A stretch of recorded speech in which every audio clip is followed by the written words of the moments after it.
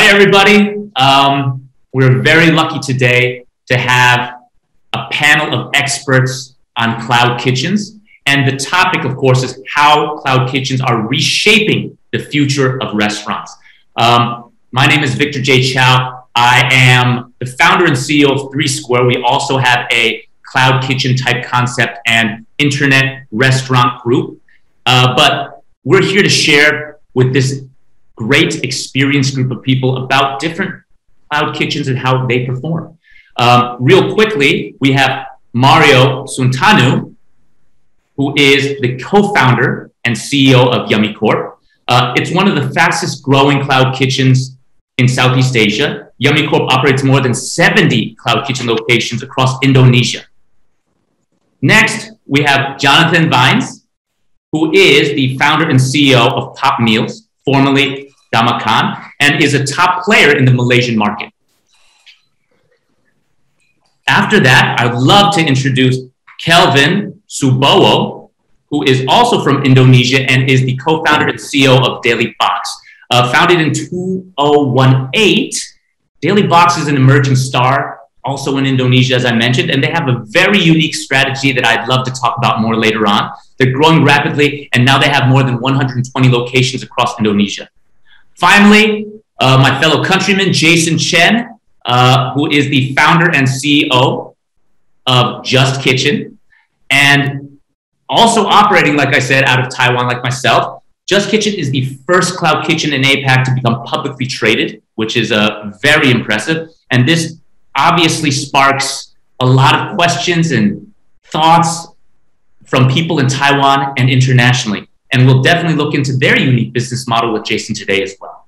So let's have a big round of applause for all of our speakers today. So, I mean, first and foremost, let's get right into it, right? So in cloud kitchens, there's a lot of different business models, as we all just discussed. And even in one market, you can see a lot of different models being implemented. So can you guys share more about your company and your business model? What makes your cloud kitchen unique? And how does this model provide competitive advantages in the market you're present in? So let's start with Mario. Hey, Victor. Thanks for the time, and thanks, Footland, for arranging all this. It's great to speak with some of the names that I've read through in articles and have never had a chance to meet. So happy to trade ideas and share thoughts, and hopefully something great comes out of this. So just a quick introduction of what Yummy Corp does. So Yummy Corp operates as a set of Yummy kitchens. Today we're a little bit over 80 kitchens, but we take a different approach in the sense that instead of operating, so the two common or the two main business models in the cloud kitchen space, where the players are all here, right?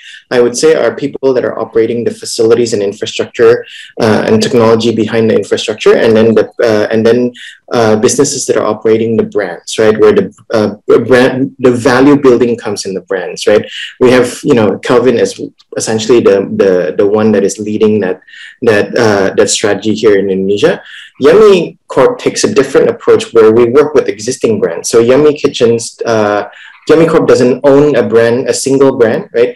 And then the way we do is we work with people like Kelvin and other brands in the market that want to scale fast using online delivery channels, right? And we provide the facilities, but also the people management and the operation management required to scale fast, right? So the idea is that you can grow really fast without having to build your own kitchens, without having to build your own technology, without having to hire your own people. We become your partner in reaching that 80 plus, 100 plus locations as you see fit, right? And in terms of our strategy, we assign the people, we train the people for specific brands, but we actually we train them multiple brands so that during the peak hours and the slow hours, the people are working on different brands. Wow, Mario, thank you so much for sharing. That sounds excellent. Sign me up. I'm working with you when I go to Indonesia. You convinced me. Yes. Jonathan, how about you? Please share more about your company and business model. Yeah, so I think it's super interesting to hear from Mario. Thanks for sharing that. So for us, quite a different approach. So I guess like our mission is really to bring like the most exciting food into every neighborhood. And so we operate one main brand called Pod Meals, and then we also have a couple of kind of virtual brands.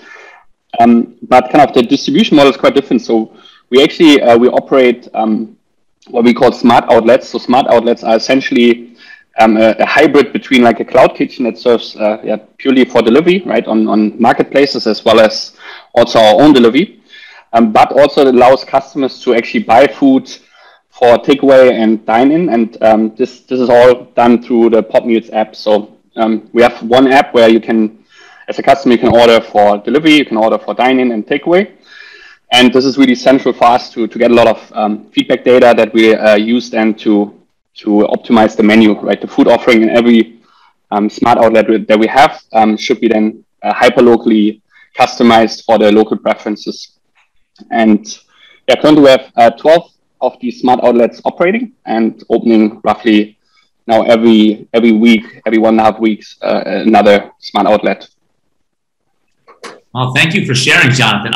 Whenever I go to Malaysia, I always stop by one of your outlets because it used to be close to some of where my company is or my previous companies are. And I'm always very impressed with the different techs, advantages and new services and new products that you add in there. So it's very interesting to me. Congrats and thank you for sharing. Next, Kelvin, can you please share more about your company, more about your business model? Hi, everyone. Thank you, Victor, for inviting me. Such an honor to meet all of my friend, and hopefully we can collaborate more in the future, in the near future, especially when this industry is very, very hot right now, right?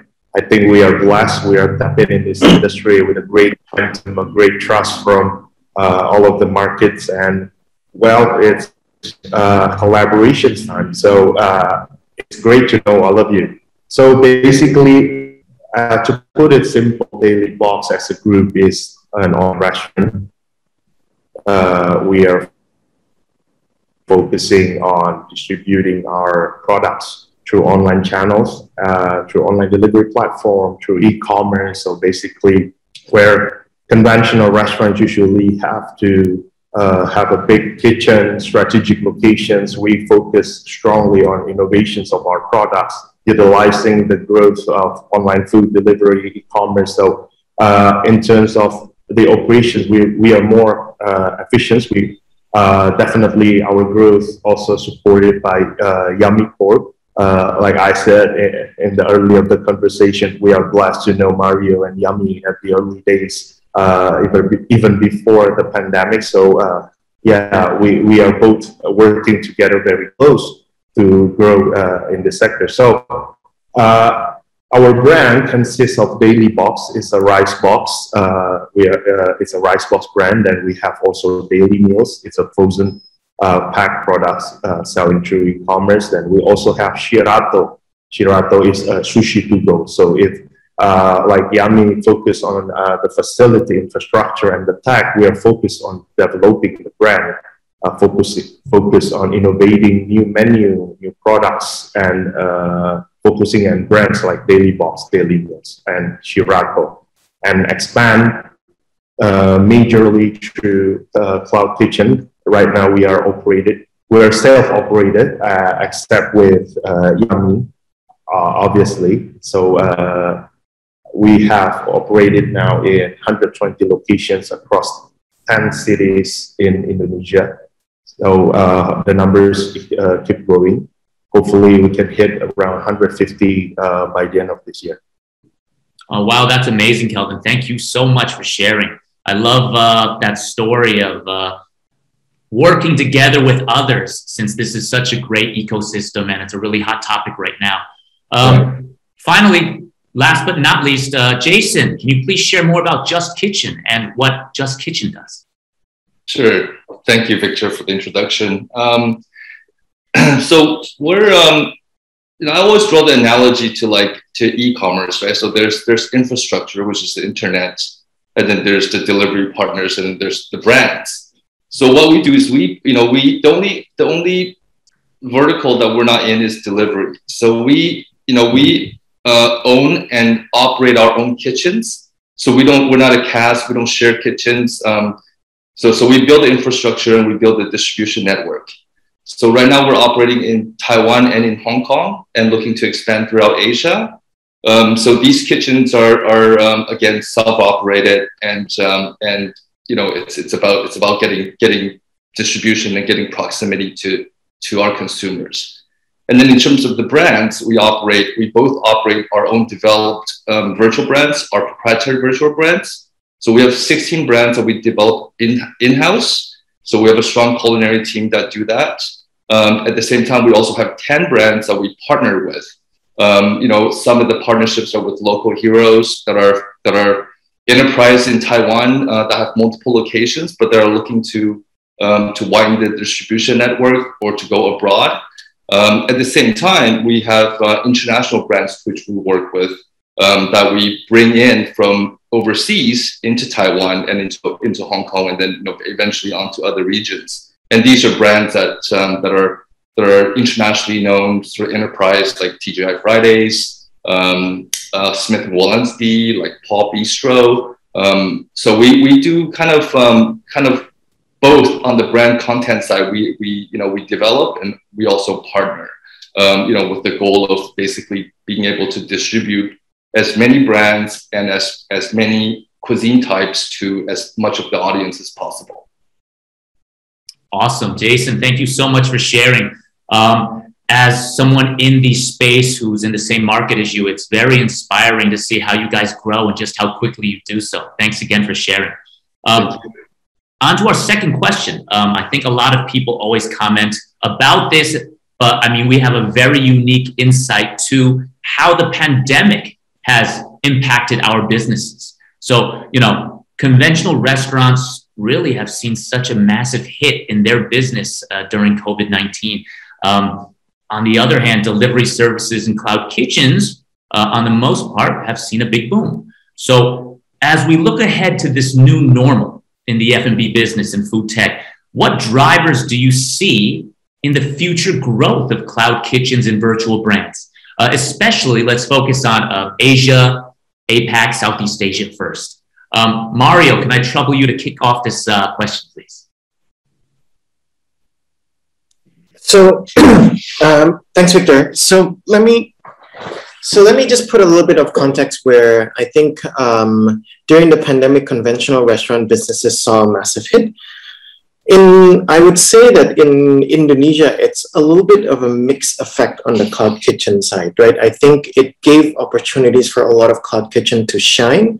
But on the other hand, I would argue that the whole delivery ecosystem would have grown faster without the pandemic, as opposed to with during the pandemic, right? I think a big part of it is the general behavior that we saw was that, people with the pandemic, I think the dine-in restaurant did take a massive hit, and that essentially was eliminated for a few months, right? But most of the migration of that activities, instead of going to delivery, which was already prospering and growing fast regardless of the pandemic, most of them actually went to people eating at home. Which was traditionally the behavior that wasn't really there, was actually declining overall, essentially got resurrected through the pandemic, right? So post-pandemic, I would actually see that the delivery market in Indonesia would grow much faster, where the residential behavior of people already used to ordering from the cloud kitchens will be still there.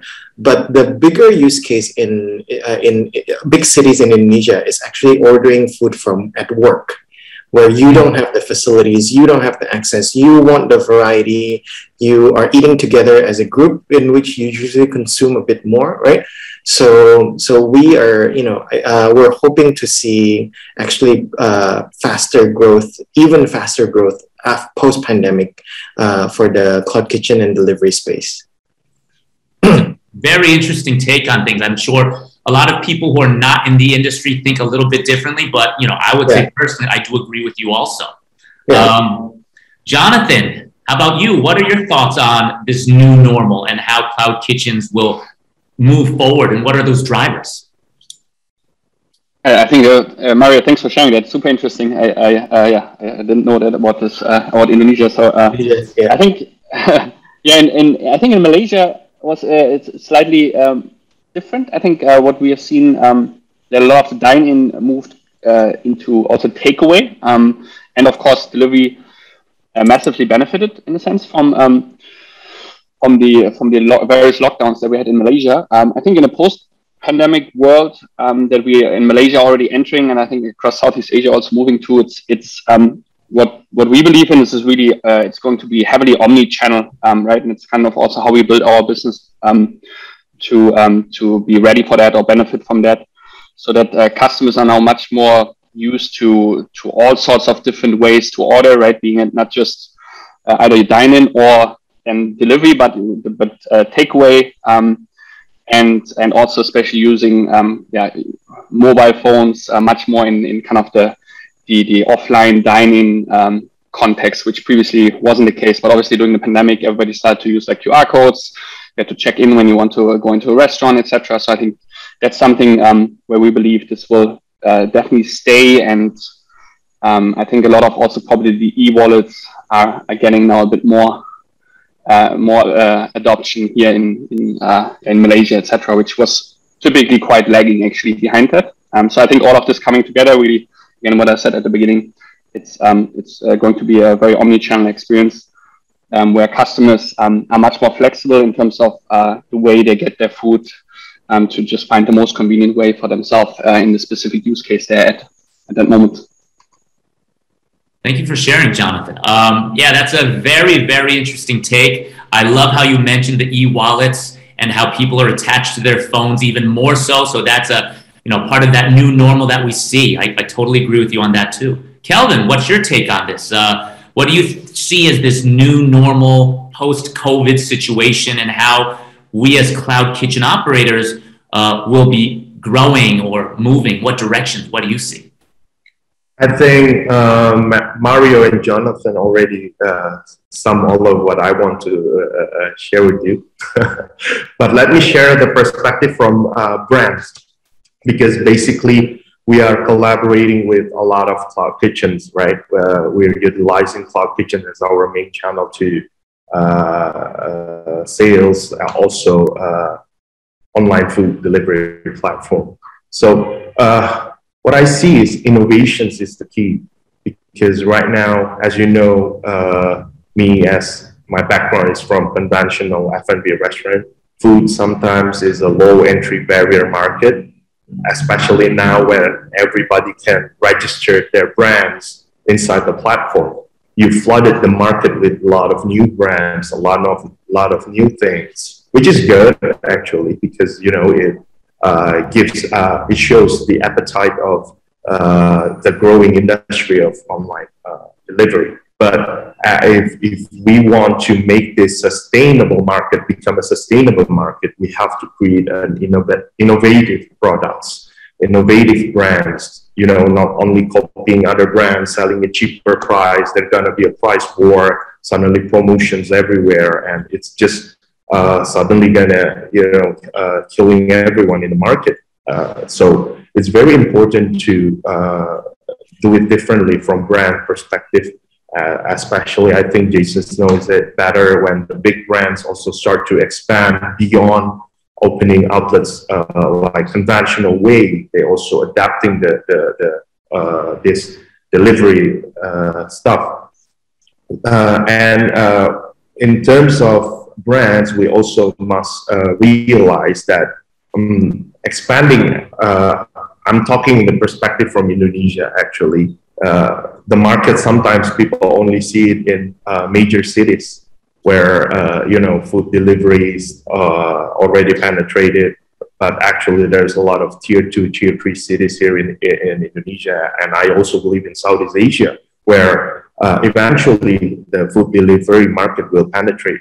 at someday at that point, you know. But when the competition is to saturate it in the one cities or one region, it's gonna slow down. So I think what drives it's gonna be a hyper growth for our industry in the next few years is where a lot of brands also trying to expand, utilizing people like Victor, like Jason, who like Mario, who expand their cloud kitchens also into tier 2, tier 3 cities, you know, preparing the infrastructures into the next cities where, because the food market itself is very, very huge, as you know. I don't know the number in Southeast Asia, but here in Indonesia, I think the food delivery market is still less than 10% of our total food market. So we barely scratch the surface. The potential is very, very high, a lot of things to explore. And yeah, I think this should be a collective effort,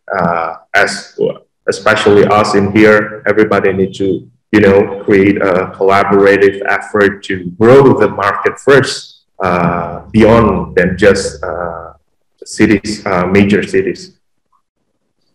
Thank you, Kelvin. I really like your brand-centric point of view on this, and it gives us a little different angle when we talk about these different things. Jason, what about you? What are your thoughts here about you know, how this new normal is? You launched, I think, 2 years ago, and pretty much immediately COVID was right then and there at your doorfront. What do you see, and how do you see these drivers and how it's affected you? Yeah, no, I think it's exciting times. I think, you know, I think as echoing what everyone said, I think I think everyone recognizes that there's a huge amount of runway ahead of us. You know, I myself also came from somewhat of a F&B background, been involved in the business for about 10 years. And really from QSRs to fast casual, there hasn't really been anything new in the F&B business for, you know, the good part of 20, 30 years. And I think for the first time, we're seeing, you know, this, you know, because of COVID, because of, I think it heightened the awareness of delivery. And I think it's brought on sort of a multiplicity of different ways of doing delivery, ways of doing brands, ways of representing existing brands, pivoting into new brands, and you know, so on the brand side, I think it's super exciting for consumers. A lot of new varieties are coming to be available to the consumers on a delivery basis, and at the same time, getting better at doing it. You know, people are caring more about packaging. People are caring more about how he travels. So I think super exciting times for consumers. And then you know, as I think Jonathan has said earlier, different methods of delivery, I think is, you know, with QR coding, with geolocating, even in physical restaurants, servers, you know, contactless. I think all these things are as a result of COVID. But it's introducing a whole new experience for dining in, for takeaway, for delivery. So I think. And then the DSPs are developing, you know, doing different things as well. You know, it's not just, you know, it's just not just a one shot, you know, scooter car delivery. Now people are doing different verticals in delivery. Q-commerce is emerging. So I think it's super exciting for the consumer to be sort of what's to come, you know, what's to be expected. So yeah, no, I think exciting times ahead. Thank you for sharing, Jason. I agree with you. It's really is exciting times ahead. I see, you know, you mentioned Q-commerce or quick commerce. I'm probably sure that that's another chat in another group. But I mean, I can't. It's crazy to me. I see for Q-commerce, just to hijack the conversation real quick. I see in the U.S., in Europe, they want to do 10-minute deliveries for groceries. I come from that space as well, and that just boggles my mind. When we used to do, you know, at best 30 minutes, and we thought, wow, 30 minutes is killing everybody. And now, you know, just 2-3 years later, people want to do 10-minute deliveries. So, you know, I'm sure everyone here is nodding their head, but, you know, at the end of the day, consumers are really enjoying all these new services, all these new products that all of us have to offer. So yeah, let's continue though. Compared to the conventional traditional restaurants, I think at least how I see it, cloud kitchens have the potential to access more data and larger amounts of data, whether it be for menu creation or location selection or even more, right? I mean, just to share a little bit, my parents owned restaurants, and back in the day, they don't have all this information. They're just like, oh, this place seems okay. The rent is not too expensive. I think people here would eat Chinese food. Let's do it. But I'm sure, 40 years later now in 2021, that's not exactly how all of us look at data at all. So how do you leverage it? Mario, let's kick off with you once more. So I would say, Victor, that at least in this market in Indonesia and in developing Southeast Asia, I think right now we as more of a technology-driven company in the cloud kitchen space, we try to use as much data as we can, but we are still in this transitionary kind of time in the industry where you are moving. You're getting closer to a technology company, but you're ultimately, but still a lot of the F&B limitations of data about customers, about, I think you can manage a lot of internal data, but external data, the access to external data is still very much limited. So I think that is going to be a challenge that we're going to see for the next 2-3 years. I think Kelvin would also see similar challenges, and I would say it's not just Indonesia. I would say if you go to Philippines, Vietnam, all of these countries, this lack of access to data, just because today it's a duopoly, or I guess Indonesia is expanding in terms of delivery platforms, but the key delivery platforms are still limiting their access to data because that becomes still a very strong part of their competitive advantage. So we as an infrastructure player, we are actually building a few initiatives to manually start collecting data for our brand partners, with the expectation that we either figure out how to automate it internally, or at one point we will be able to get access to that data from the source directly. So I think data is a sensitive topic, but it is a key challenge in the industry that we are looking at and figuring out how to solve pretty much at the moment. Thanks, Mario. Yeah, you are right. In most countries, it's either a duopoly or there are three competitors as far as delivery platforms go. And sometimes it's tough to get some of the data you need to be shared with you. And I think a lot of us do feel that way. But how about you, Jonathan? How do you guys look at data and how do you leverage that?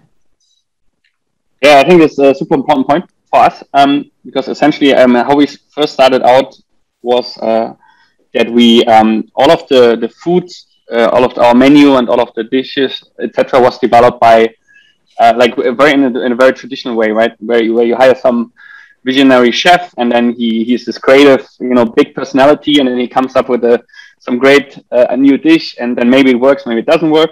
Mm-hmm. And maybe if it works after a couple of months, it just consumers are not interested anymore. So what we realized during that time was like the failure rate was so high of these new menu items. And for us, the big ambition is to kind of constantly innovate on the menu and to launch new menu items. That we quickly realized this is this is going to be a big challenge if we kind of follow this traditional approach in that new context. So we worked very hard on kind of getting a lot of access to data, and therefore.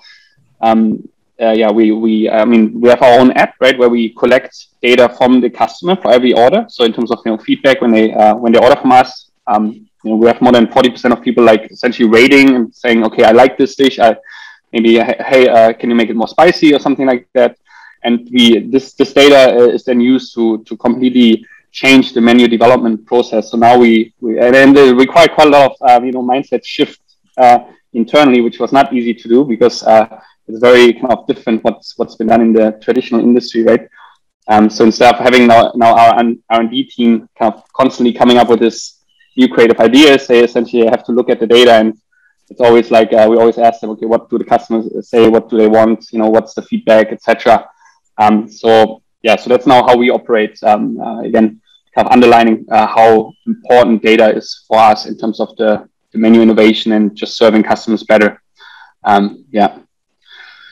But it's really these two pillars on one hand, right? Having like, a very different approach in terms of the new product development. And on the other hand, having developed our own app for where we can then serve customers with our own fleet and have the direct access. Because indeed from when working with like aggregator partners, there's obviously always this tension in terms of, what's the data that we can get? What's the data they want to share? So it's always a bit of a challenge. Thank you for sharing, Jonathan. I think something very interesting that you mentioned a little bit earlier, you find this creative visionary chef and they make stuff and it works, doesn't work. We make some assumptions. And I think we try to meld this vision of food, right, or cuisine and try to back it up with this data. So we don't guarantee success, but at least we can reduce the brand's failure rate by a little bit or by some amount, right? Because it's sort of like these two yin and yangs that really can balance it out. So let's go down to the next set of questions, right? So there's someone with a background, or several people actually, with background in F&B in this discussion right now, in the more traditional sense, right? So I think Dailybox saw an opportunity in the cloud kitchen model and pivoted quite successfully. How do you think your previous experience has helped you to think differently when it comes to a tech company like Dailybox? Kelvin. Sorry. Yeah, like you mentioned earlier, Victor, data plays an important role, especially most of our teams right now in Dailybox is the team that helped me building our conventional restaurants a few years back. So going into this industry, definitely we learned a lot how to analyzing the data, because as Jonathan also mentioned, that it's very important for you to innovate new menu, especially with the limitations of data available out there. You need to scrap some data with your own resources, trying to gather what works, what not. But I think growing in the food industry for us, for our team, help us to analyzing in terms of operations excellence, in terms of costs. As we know in our industry, COGS, food costs, plays a very, very important role, especially when the food delivery takes some commissions from our top line, right? So it's a variable cost, and how we able to maintain. I always said food business is all about how to you not cutting down your costs, but managing your costs, so you can get with value for money products to the customer. So what help us is actually we also put our eye on target into growth, because as we all know, these tech implementations in F&B making us become at hyper growth level. And when you're growing at that stage, there's something that you will compromise, such as quality, such as consistency, and you have to able to manage it. So our team really focused on the operations, and it helped us to reach a profitable level since our day one operations. So we hit negative some of the months during the hard times because of the pandemic.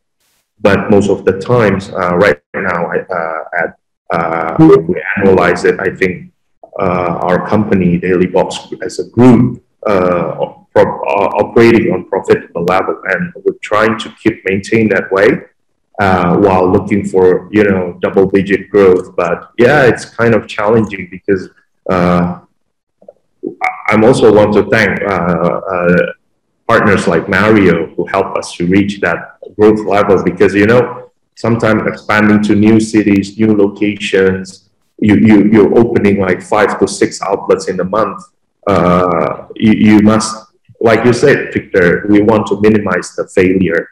right? Because when you do operations at that fast scale, it will at some point the margin errors was getting larger, right? So yes, our team's still trying and learning to utilizing the data that we had to improve our operations. Thank you for sharing, Kelvin. That's I think that's great, and you are right. It's how do you expand multiple locations in a month without compromising on quality or quality control? It's all about operations and stuff like that. Yeah. Jason, you have I think a very extensive background in finance, and I'd love to hear how that has added to the rapid growth of your company, Just Kitchen. Well, thanks, Victor. Extensive, I don't know. I have some background in finance. I think the part that really made me sort of that's helped me, I think, is it's always at the forefront of thought when taking in investments, funding from equity partners, shareholders. It's how you're spending it. It's I always want to spend each dollar for that it's contributing to value. It's either in investing in human capital or infrastructure capital or some sort of equity that is going to generate a return down the road that's building value for the company. I think that's very important because as you take money in, people are entrusting you with obviously with their investment dollars.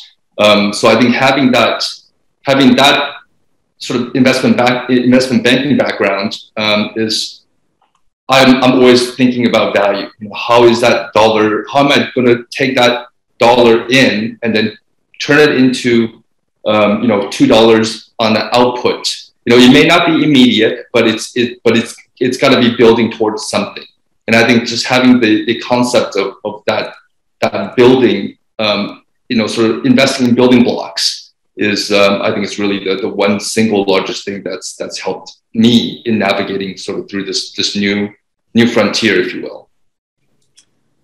Awesome, Jason. Thank you so much. I mean, that is a great way for a founder to think about, or a CEO to think about how money comes in, how you hope and you target that the dollar that comes in, at least eventually, is more than $1 as it goes out or gets returned back to your investor. And I think that's the right attitude for all of us. Obviously, as a startup, we cannot always guarantee that, of course, but I think that's the essence or the spirit is, I'm sure, something for all of us in this chat right now. And I think that's a great way for you to explain it. So thank you so much. So I want to go into specific questions for specific founders and CEOs now. So first, Mario, Yummy Corp recently announced a very interesting partnership with Grab to help F&B businesses in Indonesia digitize. What impacts have you seen with this partnership? And do you see opportunities for similar international partnerships using Grab's platform? So just to give a little bit of context, right? The main core idea of the partnership is that, as Yummy Corp is an operator for other F&Bs, what we have seen in Grab's use case is that Grab has their own set of, cloud kitchens that are primarily providing spaces for brands to operate, right? But what they've seen is that, they may have a few brands that are doing well in one of their kitchens, but when they ask them to join them in a different location, that brand would not have the resource and manpower management capabilities to join and grow in other kitchens, right? So that's kind of where Yummy comes in through this partnership with Grab, right? Grab will introduce them to us, and then we will be operating those brands inside Grab's other kitchens. So for us, I think that is that is a breakthrough in terms of a business model for Grab scenario, just because they would then be able to really really help thriving, essentially businesses that are ready to scale and thrive to scale up inside their platform. And we're contributing to that kind of that in a role of essentially helping them. As we're essentially, I wouldn't, it's not as crude as like essentially an outsource, but we are empowering capabilities that they don't have or they are not yet able to build in-house, right? So we're looking at doing this successfully in Indonesia yet.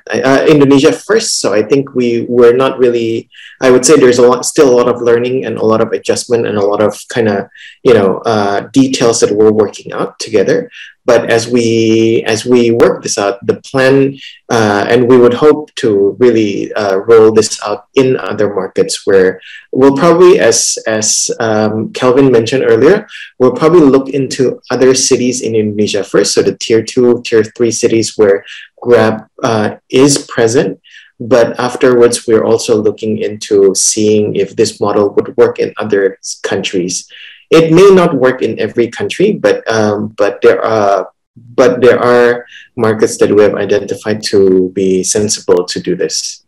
Thank you for sharing, Mario. I think it's a very sound idea, and you're already in the process of implementing and learning more. And I'm sure we'll see some great results. I look forward to learning more about it in the news or in our private chats.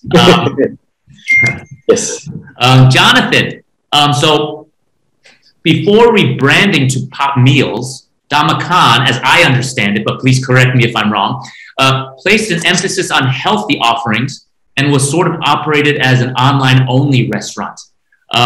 What was the realization that led to this pivot towards how Pop Meals is operating now?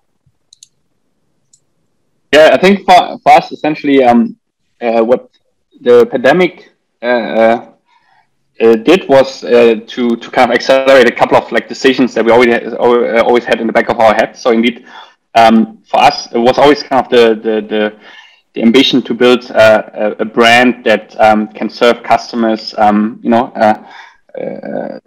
delicious food in the most convenient way and affordable for kind of every day, right? And previously with the Damakan brand was, healthy, but especially also premium positioned. So it was always kind of for us, when we first started, that this was a bit like the initial niche market we want to go into in order to then broaden up the positioning of the brand and with that the target market, right? In a bit in a way like how many big companies did it, like say like maybe a bit of an odd analogy, but like say a Facebook, right? When they started in the first, just focusing on certain universities like Harvard or so, and then expanded from there into really a much more broader appealing brand and product. And that's kind of like the trajectory we always had in the back of our head. But then, of course, we didn't expect to do this rebranding and this transition into that so quickly. I think, again, the pandemic, I guess there was a bit of a blessing in disguise that we then said, okay, so many things are changing. If we want to make really big decisions quick, then now it's the best time to do that. And then so last year, we then essentially just made that switch quite brutal in a sense. But yeah, never looked back. Now we're super excited because it's obviously very much aligned with kind of where we want to be, where we wanted to be in say like 2-3 years from now. We are there now today. Thank you for sharing, Jonathan. Looking from afar and knowing Damakan, the brand, and how well it's done, it was pretty surprising from an outsider who doesn't work there to all of a sudden see one day, oh, we are now rebranded as Pop Meals. And now I have more in-depth insight from this idea where this is where you're going anyways. And, it's just because of the pandemic, you've decided to speed it up. And I love that aggressiveness, and I love the idea to just sort of jump in and go about it. Thanks again, Jonathan, for sharing that insight. Kelvin, so, Dailybox has done some very interesting things because you've collaborated with renowned chefs in menu and recipe creation, and you have this single brand as a platform, right? So what benefits has the single brand strategy brought, and how does that compare to multi-brands, in your opinion? Kelvin, the mute button. So to emphasize what I said earlier about we want to create a brand that's sustainable. As you know, building a brand, a strong brand equity is not cheap. You have to put a lot of resources into it to building a strong brand, you know. And sometimes in the food business, as you know, food is all about trend, right? So we don't want that to happen, especially when the trend faded out. You have to, you know, shutting down the brand. And especially when we build brands like Dailybox, it's so versatile, right? We can offer Chinese food, Indonesian, Japanese food, as long as it's in the form of a rice, but you can call it Dailybox. So we're thinking that. So why we need to separate our resources, especially at that time, we are very low in capital, actually, Victor. So we're thinking that why we have to spray and pray instead. Let's just focus on building a strong brand and collaborating with renowned chef like Master Chef, like Chef Yuna, Chef Renata, with millions of followers. We're also collaborating with public figure with millions of subscribers, and now we also adding menus from MSME, even from a housewife. Now we can, you know, educate them, teach them how to produce consistency products, helping them during the pandemic. Even a great story that I heard is some of our partners able to bring their kids to college because they supply their products to Dailybox now. So we're seeing that we have grown from selling a rice box into become a platform to empower like MSME, empower other brands. Even right now we have bread brands. We're collaborating with Bread Life, one of the bread chain here in Indonesia, to be our partner. So we don't need to make everything by ourselves right now. What I always like the analogy of IKEA. I said we're like IKEA of the food, where you don't have your designers. You have a lot of great designers design products for you. You don't have the manufacturer. We expand our sales through Cloud Kitchen also with a lot of partners, and hopefully we can collaborate when I expand to other countries with Victor, Jason, and Jonathan.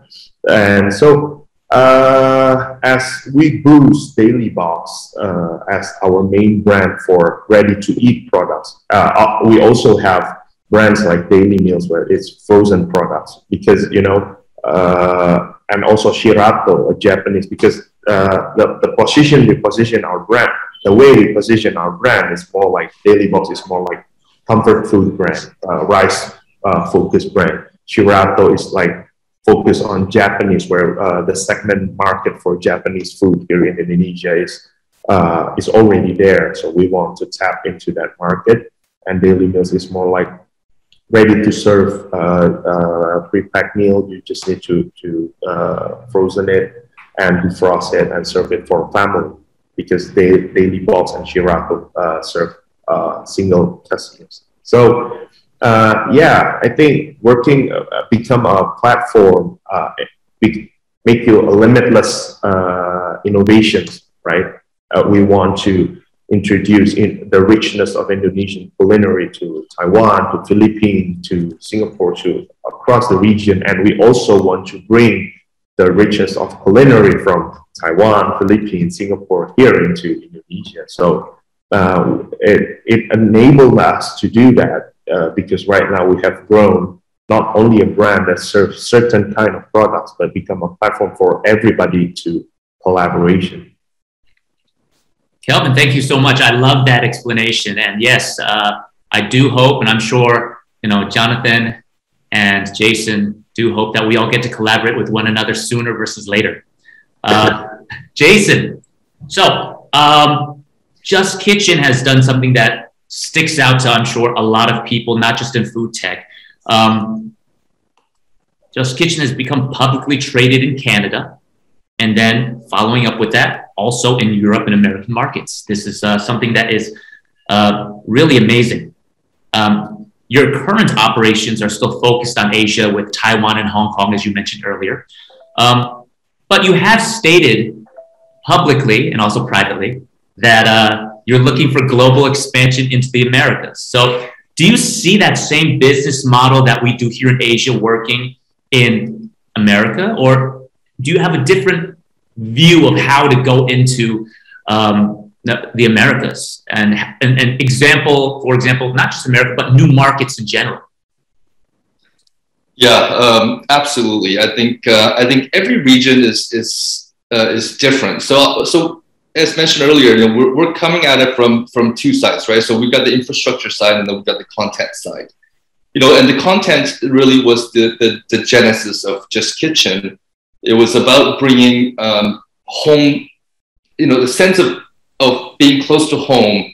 Having grown up in North America myself, it was one of those things. Whenever I came back to Taiwan to visit, after getting settled in and getting over jet lag and whatnot, the first thing that I always looked to do was to go and search out the food that I hadn't had for a year or whatever. That's being away from home. So really, it was about bringing that closeness, that feeling of home to every market.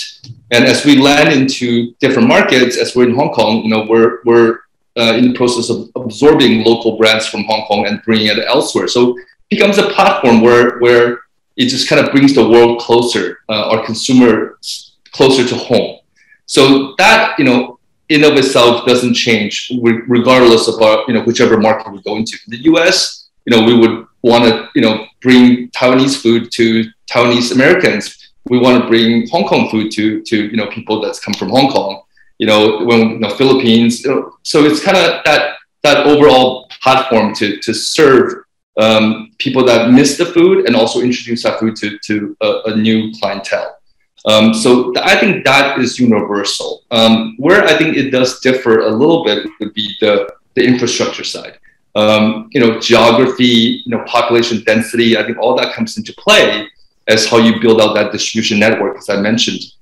In Taiwan, in Hong Kong, where it's much more dense, in Indonesia, in the Philippines, we can do the kitchens where it, logistically all that kind of stuff sort of works. Whereas in places like North America and other parts of the world, where it's a little further distributed out, it may be a partnership, or it may be going into an infrastructure provider where we go and operate ourselves. So in the context of infrastructure, I think it requires adoption. But in terms of content, digitalization of SOP, of build charts, of sort of how that cuisine is brought to the market, I think that would be that would be on a standard that we would sort of deploy universally. But yeah, so two different parts and sort of two different ways of adopting. Jason, thank you so much for sharing.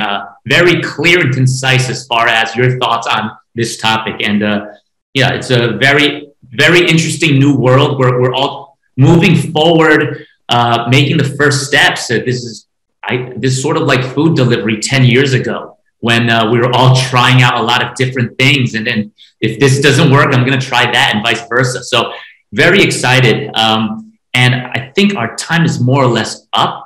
But I do first and foremost want to share our speakers, Mario, Jonathan, Kelvin, Jason. I want to thank you guys on behalf of Foodland Ventures and myself, obviously, for taking the time out and chatting and sharing with everyone what's been going on lately with you guys and your companies. So that's the first thing. And I want to, again, thank you for all the people who are signing in and listening and viewing this. And this is the APAC F&B Innovation Summit by Foodland Ventures. And I want to say thank you to everybody. We're signing off. Thanks again. Bye-bye. Thank you, guys. Yeah. Thank you so much. Working with you all.